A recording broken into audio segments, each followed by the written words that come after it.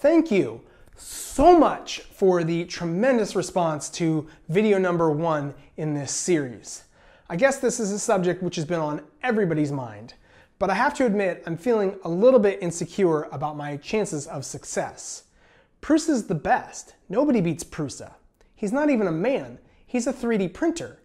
And by the time I'm done, the Ender 3 will not resemble a Prusa I3 Mk.3, so we're going to have an apples to oranges comparison on our hands, which means that we're going to have to fall back on a results-driven competition to decide the winner.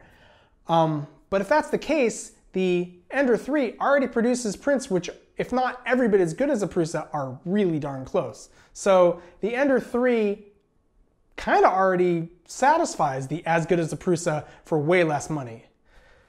But all of those little features that you find on a Prusa, things like detecting whether your filament is jammed in the extruder or whether your print nozzle has collided with the part that has peeled, those are really nice to have. And thankfully, the Duet with the reprap firmware gives us all of those abilities.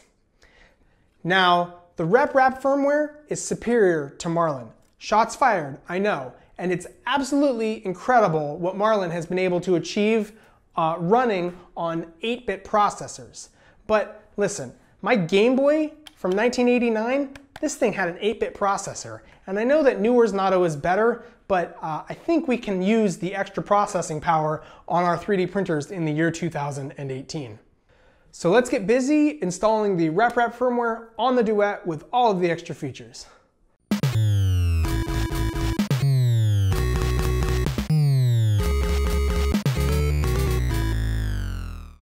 I've made some good progress on the wiring. I'd say I'm a little more than halfway done, but I want to take this moment to talk about some of the issues with wiring. It's nothing too challenging. There's just, there's always details. The first is, in one of my past videos, I mentioned that you should tin your leads before putting them into the terminal blocks. And wow, I got a lot of hate for that, a lot of flaming. So, I think that there's some governments, and I don't think it's the United States government, but there's some governments around the world that basically say you're not allowed to tin your leads because I guess the solder can soften over time and it makes a weaker connection, which a weaker connection is more resistance, and then it gets hot, and then it's a fire danger. So I guess the preferred solution is to use crimp connectors like this. And so you crimp these on there and then you don't have any problem. So this gets crimped and then the screw block holds the crimp. But conveniently, this allows me to also sort of splice in another little bit of extra wiring here. And this extra wiring that you're seeing is actually the second thing to talk about. A couple of astute commenters were asking me how I'm going to drop the voltage down for the part cooling fan. And this is a buck converter, also known as a step-down voltage regulator. And it basically allows you to do exactly that. So I'll turn 24 volts into 12 volts by dialing down that little potentiometer right there on the board. So thankfully, these crimp connectors actually come in the, or I should say ferrules. These ferrules come in the kit from Duet. So it's a very thorough kit. I can't speak highly enough of Duet. And I like to do, I don't have the special tool, so I like to use sort of a dull pair of dikes or wire cutters, but not flush cutters. Flush cutters I find to be too sharp. So I like these duller ones. And I just sort of do this like alternating crimps up the line.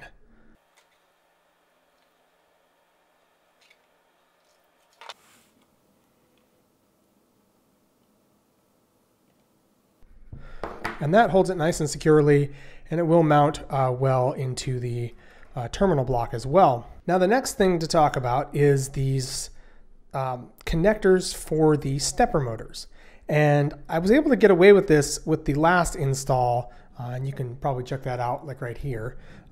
But I don't know if I'm going to get away with it this time. Hopefully the pairs of wires are going to be sort of the same, the pairs that go to the steppers.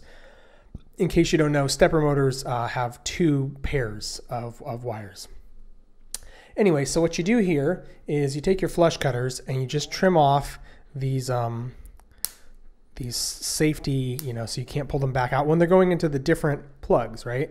So you trim these off like this, and then this style of plug will now work on the board here, or will work on the Duet, you see? It plugs in there. It doesn't have the pullback protection. It's not easy to pull off, but it is possible. It's a little bit easier than with the way that Duet intends you to do it. And that is with one of these plugs. So you can see this is the plastic part that just plugs right onto there, and it does have the little catch. So it's harder to pull back off. Now the plastic plug is only half of the job there when doing the wiring the way that Duet intends you to do the wiring. So the first part is you take your wire here and you strip just a little bit of wire insulation off the tip. So you have just a little bit of wire exposed there. I suppose you can have a little bit more. There's a margin of error that's pretty substantial. And then Duet sends you this bag with all these little crimp connectors. And these things are fantastic, but I gotta say, in order to install them correctly, you have to have the right tool. And the right tool for the job here is this one. And in fact, this one isn't even as good as the one that I wish I had, which is the, what is it? EDM, that's electro discharge machining. It's an EDM wire cut jaws. So they have very little clearance between the two sides of the jaws. Whereas with this one, it's MIM, that's metal injection molded.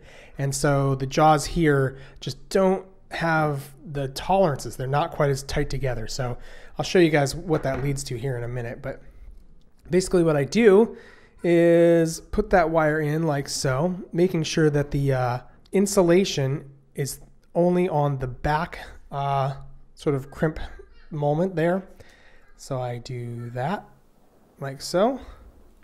And then I found with my tool here, I need to sort of pre-crimp, and I'm just giving a little light squeeze. I just sort of need to make it just a little bit more narrow on that one there. So this is sort of involved, you can see.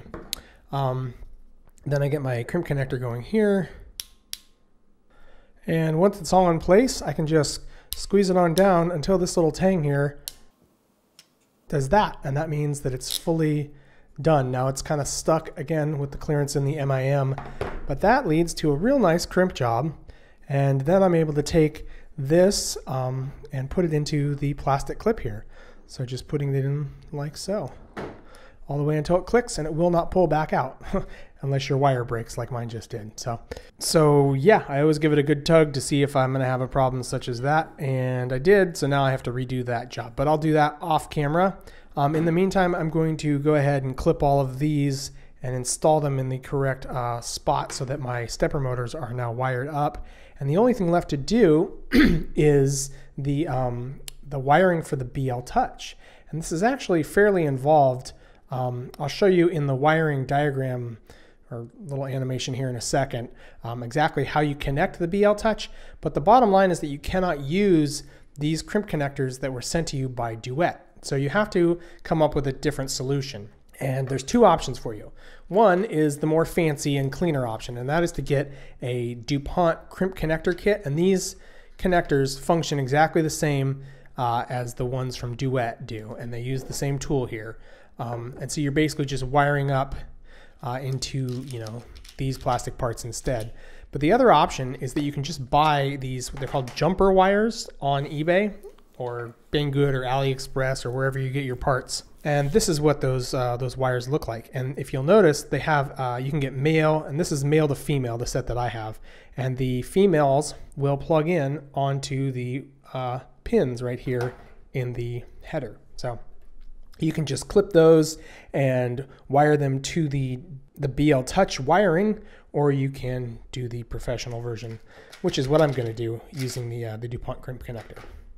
So I redid this crimp connector just to show you guys what a good crimp job looks like. You can see that nice secure fastening to the insulation there, and also a nice crimp job on the wire portion. So that will hold quite well, and I can pull on that and it doesn't come apart this time. But if I turn it over, we can start to see on the back side here that the metal is a little bit mangled. It's not bad, but it definitely sort of is misshapen, and that's just because the tolerance between the two halves of the jaws is not good enough. And so there's sort of like gaps, and the metal tries to fill in those gaps. So the more expensive version of that tool, I think, would be nicer to have, but I haven't tested it, so I can't say that for certain. I got another Noctua fan. The funny thing is this one came in a smaller box, but it's a bigger fan. It looks like this, and it's supposedly they're stepped down. Not the most expensive fan they have, but it has all of the quiet features. You can see the profile to those blades, and that's supposed to make it real quiet. So this is going to be my case cooling fan. Okay, everything is plugged in and ready to go, but before I turn this on, there's a few things that I just need to be very careful of. I really don't want to burn out my 12-volt fans. That would be this fan, as well as the J-head cooling fan, that 40mm one that we installed in the last video. So I have the fans disconnected, and I have the two buck converters, step-down voltage regulators ready to go. I'm ready to measure them so that I can dial them in to being 12 volts. Let's see if something goes wrong here, because I actually have not turned this thing on yet. So you're going to be witness to the magic blue smoke if I did something wrong. Let's just double check that I got the polarity right. That's the most important thing here. And that is correct. So here we go. Keep your fingers crossed. Well, I heard the BLTouch go through its auto start routine, and it looks like I already have the voltage darn close to 10 volts. So let's just dial that up a little bit to get to 12 volts. That'll do. So I'm going to unplug that from the multimeter there, and I'm going to plug in the J-head cooling fan. I bet you guys can't even hear a difference, but let me show it to you. Pretty cool. That one's a lot higher coming out of the factory. So I'm actually going to try something here, and I'm going to turn this down to 10 volts. Because I don't think that I need that massive fan to be running at full speed to cool the little Duet board here. So I think 10 volts will spin it fast enough, and it will be a whole lot quieter this way as well. So we're ready to go with this step-down voltage regulator as well. Awesome sauce. Okay, so I'm ready to install the firmware. But before I do that, I want to give you guys a quick tour in case you're following along at home and you want to follow my wiring here. The first thing I want to say is it's not necessary to do any of that crimping that I was showing you guys. You can use male to female jumper wires. These are like $3 for a lot of them. And you can do like I've done here with the part cooling fan. So you see how it connects to this always on slot, and I haven't changed out the connector yet to be the Duet style connector. So yeah, you could do this everywhere and not have to spend the money on the tool or anything like that. It's not going to be as clean, but meh.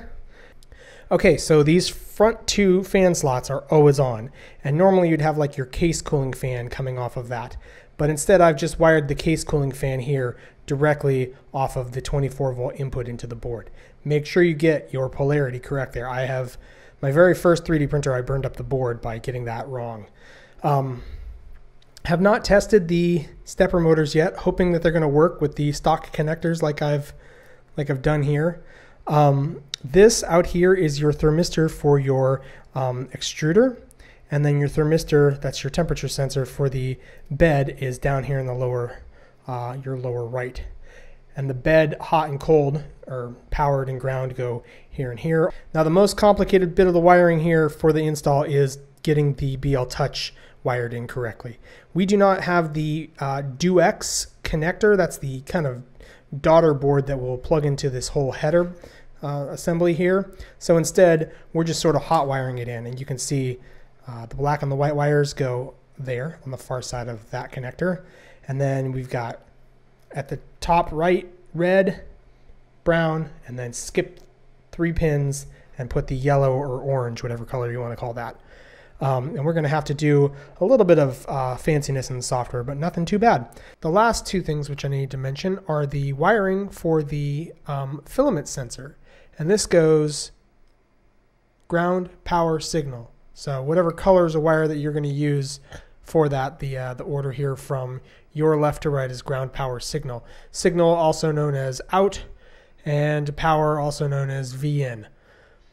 Okay, so then the final thing is I currently have 2 fans wired to the always on slots just so that I could test them.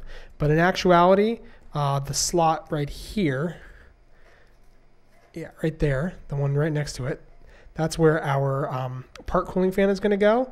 And then this one right here is where we're going to put our J-head cooling fan. The wiring is done. So all that I have to do now is install the firmware. All that I have to do. I mean, it's really not that hard. There on the laptop, you can see the web interface, which is controlling the Tevo little monster. And tune in on Monday for Mechanism Monday. I actually kind of made this video to show all of you guys my workflow from Rhino, through the slicer, and then through the Duet interface to print. So just to give you guys an idea of how that goes. But next time, I will be installing the firmware on this printer so that we can do the same, connecting through Wi-Fi. But I want to take one more moment here to address all of the comments that I've been getting telling me that I don't understand open source because of I didn't realize it was controversial, but I guess I have a controversial and very strong stance about supporting original creators and how it's amoral to buy knockoff products.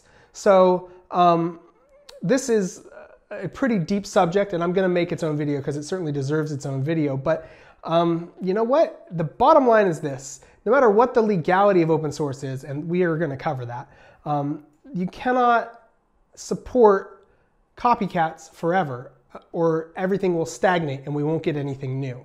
So nice new things come from original creators. And in our case with 3D printing, the original creators love their product and produce the best quality product on the market. That would be the BLTouch and the Duet board. So they're both produced in first world countries, and Paris, who invented and produces the BLTouch, she's based out of Korea, which is a very high cost of living country. So if she was making her product in China, of course she would be able to charge less money, but she's not, she's in Korea. So the Duet is made in England, also a first world country, also very expensive to make things there. So this is the reason why you pay premium money for a premium product, but you get the quality. So it's the moral thing to do, you get higher quality, and you get the support. Go check out the Duet forum. It's unmatched. You have any questions about your Duet install, they'll help you out there. So you don't get that from any Chinese product. And in fact, if you bought the knockoff clone Chinese Duet, you're probably going to end up on Duet's website looking for help, which means that you are stealing services from Duet because you did not pay for their product and yet you're using their support network. So that's really amoral, and guys, just don't do it. Support original creators. I like new things, don't you? Let's keep the ball rolling and keep rewarding these people for bringing awesome new stuff to market. All right, well, that's it for this video. So tune in next time when we install the firmware. Thanks for watching.